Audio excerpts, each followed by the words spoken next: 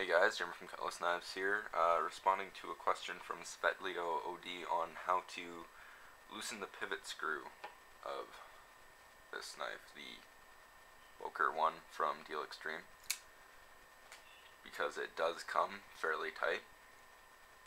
Alright, so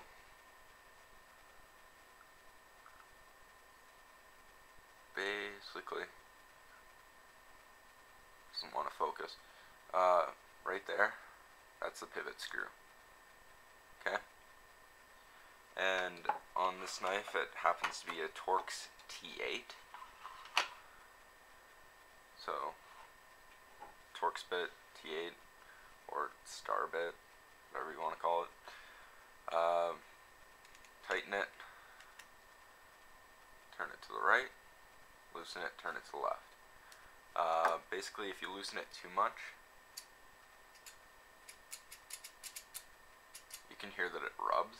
So what you want to do is tighten it enough so that it doesn't rub on the side.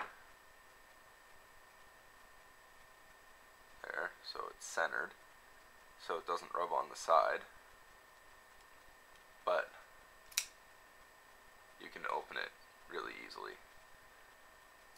And again, like I said in the video, what I did is I put some oil on it.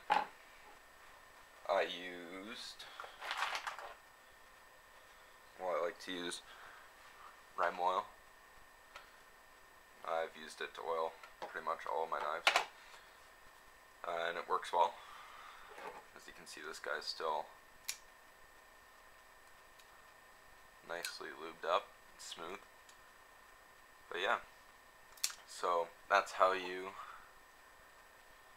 tighten or loosen it. Just get a Torx T8. You can get them online. I'm sure you can find one at like a hardware store, an electronics store, or something like that.